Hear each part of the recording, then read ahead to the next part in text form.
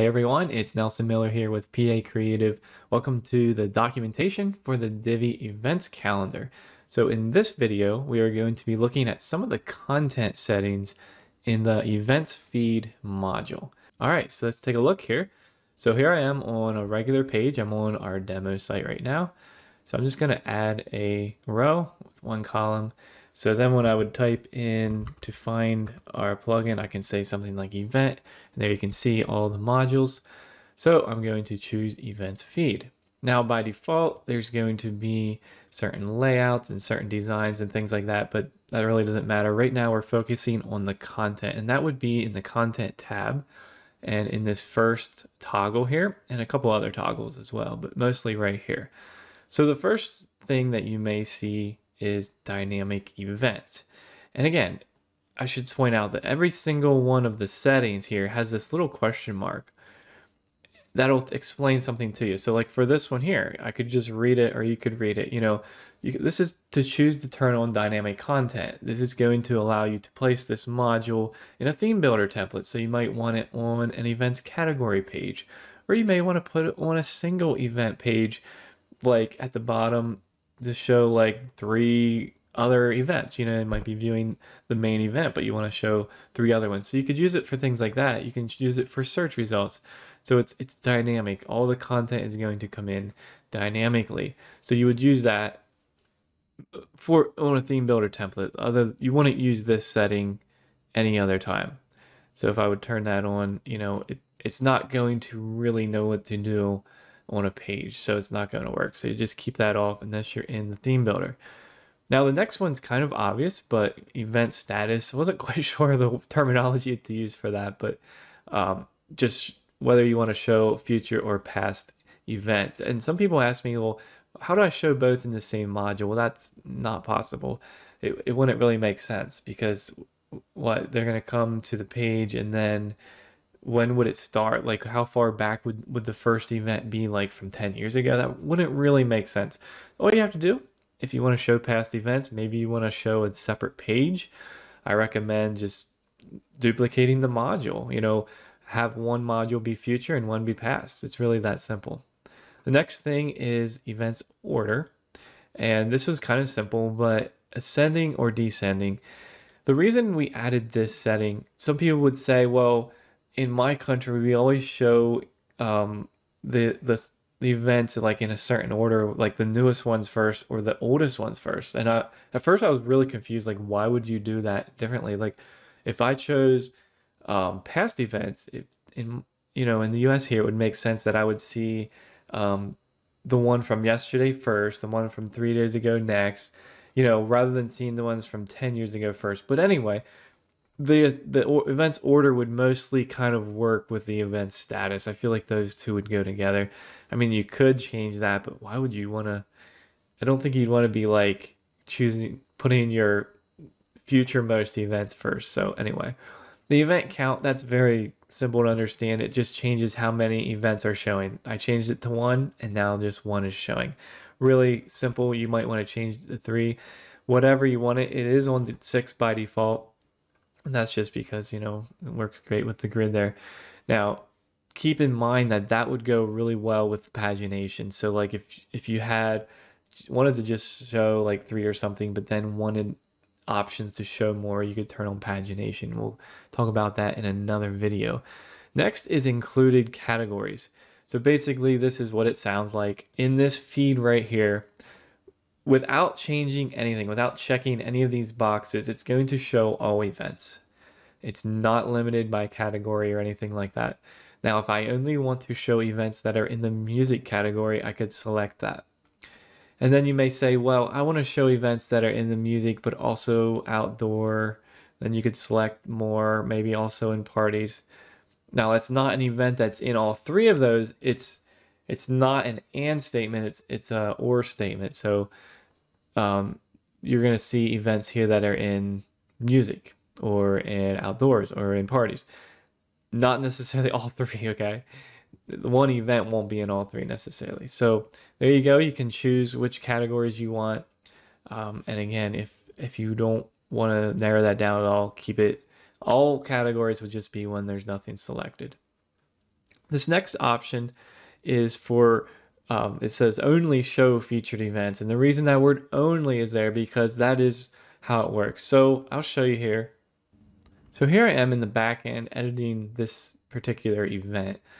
And down here on the right side, notice there's this event options little box here. Right here it says feature event. Now this is a feature of the events calendar. And recently in version 2.1, we've added support for this. So if this item is selected, it's kind of like, in my opinion, I would recommend using a category. Create an event category and call it featured events rather than using this, because the reason is, now this one's saved as featured event. So on the front end here, if I turn on this toggle again, it's only. There's no option for us to mix featured events and other categories. Now, if it was a category up here, that would be a different story. So keep that in mind. In my opinion, I would not use this because of that reason. But if you want to, like you're using that feature already in the events calendar and you want to show like a grid of 3, and you could be like, check out our 3 featured events, right? You could put a headline above it. Then great, there you go. That's an option for you. Now this next option is called show recurring events. Now this will only work with the pro version of the events calendar. Now the recurring events are, like I said, they're not in the free version. So we're slowly adding support for pro features from their plugin. Basically what that means is, like if I would go have the pro installed and I would go set up an event, I might want an event to show every Monday night at 7 o'clock. And you can actually modify it in one event. And I don't have it up. I don't even know if I have the pro installed, so I can't really show you. But if I did have it installed, basically it would, keeping this on is showing all of them. So it'll show every Monday night as a different event, as a totally different event. Now, if I turn this off and you have recurring events, it will only show the first one. So if you are using the pro version and you're using recurring events, then there you go. There's an option for you. We've just added that in 2.1. Now, the other options here are date format. And honestly, I don't necessarily recommend using this unless you know what you're doing, because there's already date formats 2 different places. Let me show you that. So back here, right here, we're in the events calendar settings. Well, right here we are. So if I go down, let's see, I don't even know which tab it's on. It might be on display. Right here, date format settings. So we already have this. And this is in the events calendar. Now I want to show you another place. So if I go to settings here, general settings, just in WordPress general settings, we have date and time formats. So go ahead and use those. The reason we have them in the modules, we have them in all of our modules, you may want it to show up differently here than in another plugin or another display on your website, something like that. So that's why we have the date format and the time format here. And again, this is going to be taking those PHP expressions here that you'll see, like here, for example, FJY, right? A custom one, and you can look these up. Maybe we'll do a tutorial on those on our blog, but the date and time, again, is sort of like an override for your already existing date formats that you've already set. So whatever you set in the events calendar or in WordPress settings, that will apply. So you don't necessarily need to worry about that. Now the excerpt length, that's this here, obviously. It could get out of hand. If you had a really long excerpt, now I don't recommend going over 270 because that's what WordPress has by default, because it's supposed to be a summary of your post type. So for you, it should be a summary of your event. Now I could change this. Let's say I only want 10 words to show. Or sorry, 10 characters to show. Not words, it's characters. So you can see right there is 10 characters showing. Now I can get rid of that, or click the little reset button. And sorry if I said words, it's characters. So there you go. Again, why not just make your excerpts a nice consistent length? But there you go. Now this event offset number, this can be confusing if you've never heard of this. Now this is in the blog module in Divi. It allows you to different layouts on the same page in the same section and be able to skip the layout. Like, I'm going to show you.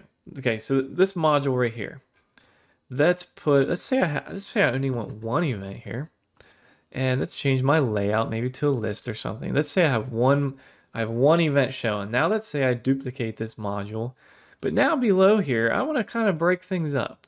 I want to have a grid, and I want to show 3 events, and I may be wanting to put a category. Like above here, I might put a headline that says latest event, right? And that's it. But down here, notice how this event is the same one. Well, I don't want that. So if I go in here to offset, watch what happens when I choose just one. Now, the offset number is the number of events that I want to skip. So if I choose 1, watch what happens. It skips that first one in this module down here. Now, if I was to change this to 2, you know, you can probably get the idea where I'm going with this. See how the fireworks one is on both, and then you would change the offset to 2 right there. There you go. That's the offset. I'll just sort of undo some of this here. I'll reset my module. All right, so that covers everything in this content tab. Now there's other elements, obviously. All of these things here are related to the details. We're going to get into some of that in another video. So right in this video, I just wanted to cover the content pagination. We're going to talk about that in another video. We have a bunch of options for that, and then design settings and everything. So that covers everything in this content. I hope that was helpful. Just looking at some of the ways you can display content, and there's other content, you know, don't get me wrong. Even like what we call the call out, or the way we display, even in layout, you know, for example, we choose lists. You're technically choosing which content, you know, is included, you know, and I get that could be considered content, but for me in this video, I'm specifically thinking of things in here. All right, I hope that was helpful.